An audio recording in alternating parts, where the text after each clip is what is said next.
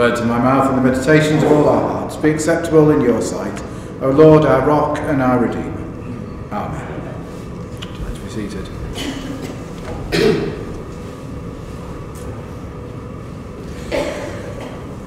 So as we introduced the discipleship service last Sunday, I said that in these monthly services we're going to be looking at the homilies of the Church of England and thinking about what each of them say. So we had the first homily last week, and we're going to think about the second homily today. And the second homily focuses on the question, what does it mean to be human?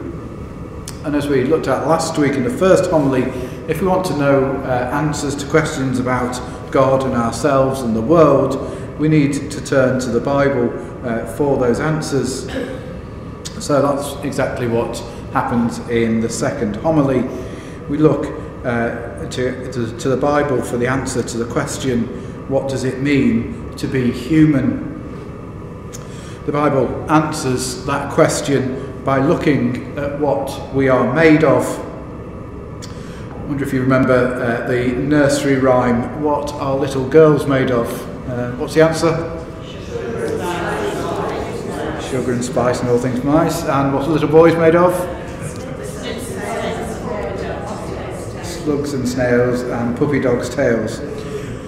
Well, unsurprisingly, that's not the answer that the Bible gives about what we're made of, but it does give a similar damning analysis of what that nursery rhyme says little boys are made of, all those horrible things.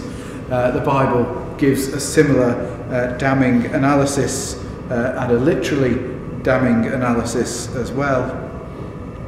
It takes us back to Genesis, back to that formation of humanity where God tells Adam, you are dust, and to dust you shall return. The words that we're reminded of in the funeral service with those famous words, earth to earth, ashes to ashes, dust to dust.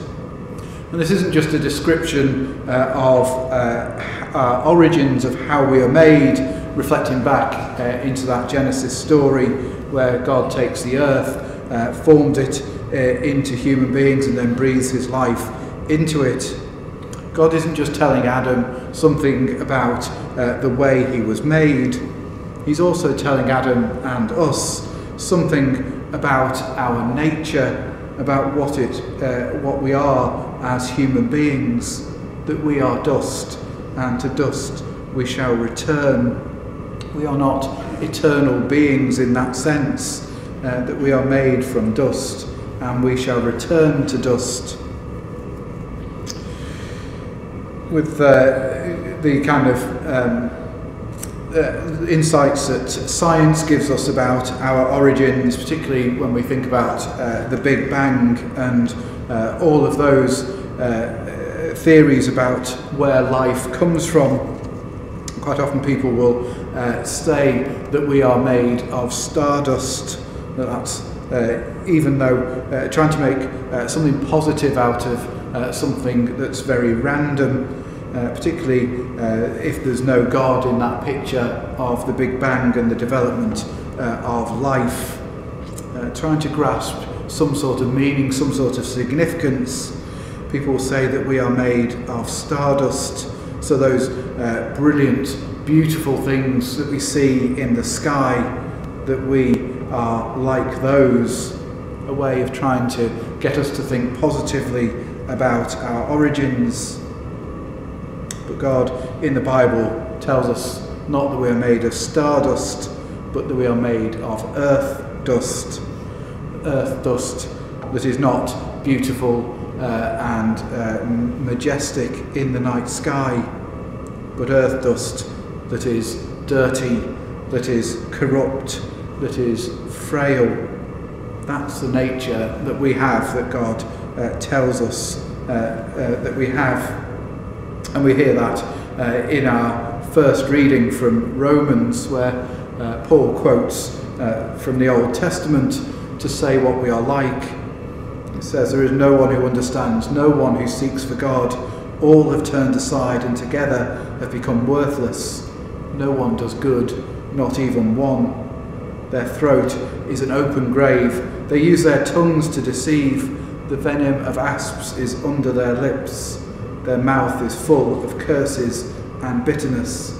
Their feet are swift to shed blood. In their paths are ruin and misery, and the way of peace they have not known. There is no fear of God before their eyes. As we read those words, Paul says, it's so easy to think about other people and how that is a good description of those other people that we know or that we read about in the news.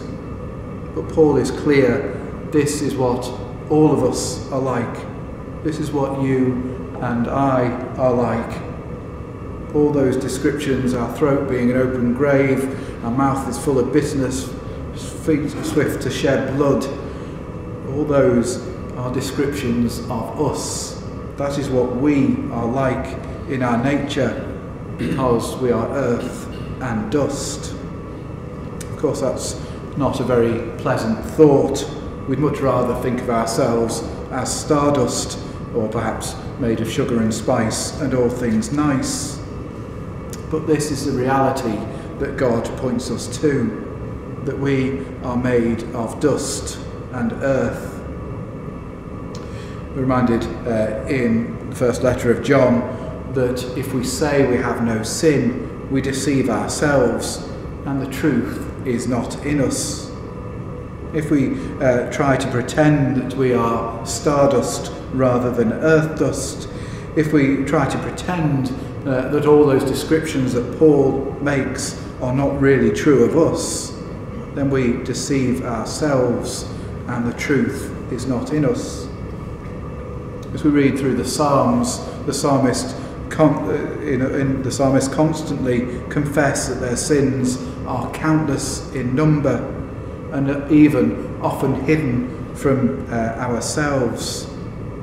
We should be like the psalmist, confessing that our sins are many and that sometimes we deceive ourselves to say that the sins that we have aren't really sins at all. The psalmist comes to the conclusion that we are sinful even from our conception, and that is the truth that God is pointing us to when he says that we are made of earth. And this realisation of our sinful and corrupt nature has three consequences. Firstly, it means that we can do no good thing without God. In Galatians chapter 5, Paul lists the virtues, love, joy, peace, patience, kindness, and the rest of them. But he tells us that they are fruit of the Spirit. They are things that come from God. They are not fruit of humanity. They're not things that we have in and of ourselves. They are things that we can only have with the Spirit within us. Without the Spirit within us, we cannot hope to love, to have love, joy, peace, patience, kindness, and all the rest. Paul reminds us that these are the fruit of the Spirit, not fruit of humanity. And if we're honest, we know that there are imperfections even in the best of our works, even in those things that we do for other people that might seem to be the most selfless things and altruistic things. We often do them with some kind of sense that we might get something out of it ourselves. Our motives are never completely pure. We always have some sort of selfish motive in the background.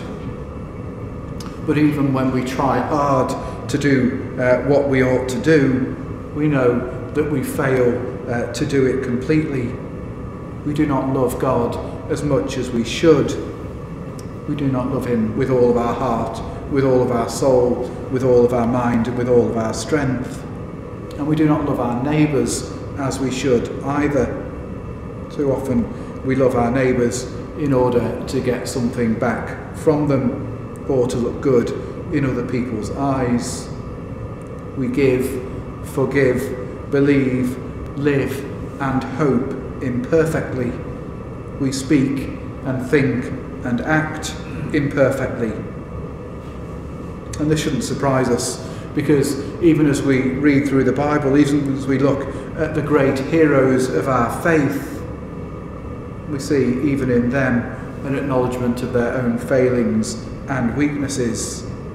Even the greatest of the biblical heroes and saints acknowledge that they are imperfect and that they fail to be as they should. And that leads us on to the second thing, the second consequence that we have from being earth, and that is that we have no grounds for pride. Jesus reminds us that no one is good except God alone. No one is good, so we can't pretend that we are good in that way. We can't trust our own righteousness. We can't say to God, look at all the good things that I do. Aren't I a good person? No one is good except God alone. And that's why in our gospel reading it's a tax collector who goes home justified before God rather than the Pharisee. Luke tells us that Jesus tells this parable to some who trusted in themselves that they were righteous and regarded others with contempt. The Pharisee prays, "Thank you that I am not like other people. I fast twice a week. I give 1/10 of all my income." But the tax collector just doesn't even look up to heaven and says, "God, be merciful to me, a sinner." It's the tax collector who goes home justified because he acknowledges his failings. It's not the Pharisee who gives a list of his achievements or what he does. Jesus elsewhere in the Gospel says that he's a doctor, but he's a doctor for those who are sick, not for those who think that they are well. He is the shepherd who goes out to seek for the lost sheep, the sheep that are utterly lost and can't find their way home. So we see in the Gospels that few of the proud and perfect and holy Pharisees are saved by Jesus because they want to justify themselves by their own counterfeit holiness. They want to pretend that they are holier than they are. They want to look at what they think are their achievements rather than at their shortcomings. They don't come to Jesus because they don't think they need Jesus at all. So as we acknowledge that we ourselves are sinful and corrupt dust, and that by ourselves we have no goodness or help or salvation, but instead that we deserve damnation and death everlasting, we see thirdly our need of mercy. We are the sheep that have gone astray and are unable to find our way back. We are those who are sick and unable to make ourselves better. We are those who are unclean and unable to cleanse ourselves. We are imperfect and unable to atone for our imperfections. So if we are going to find peace, if we're going to find peace for our guilty consciences, then we need to look outside of ourselves for that. We need to turn to God, who is the Father of mercies and the God of all consolation. He is the one who saves us, not because of anything we do for him, because of course we cannot do anything for him at all, but he saves us only because he loves us.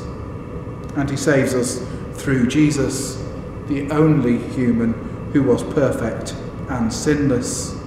He saves us through Jesus, the doctor who heals us, the shepherd who comes to find us, the Saviour who saves all his people from their sins.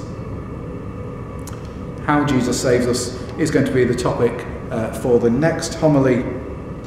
But as we wrap up thinking about what it means to be human, what it is we need to be saved from, we're reminded that to be human is to be dust, to be imperfect, to be utterly sinful and utterly unable to do anything good on our own. So we come to God not with pride, seeking a reward for our own goodness and righteousness, but we come to God with humility, seeking mercy for our sinfulness and are deserving of eternal damnation. And as we come to God in humility, we can also rejoice that He is merciful, and that He has already saved us through Jesus, our doctor, our shepherd, our brother, and our Saviour.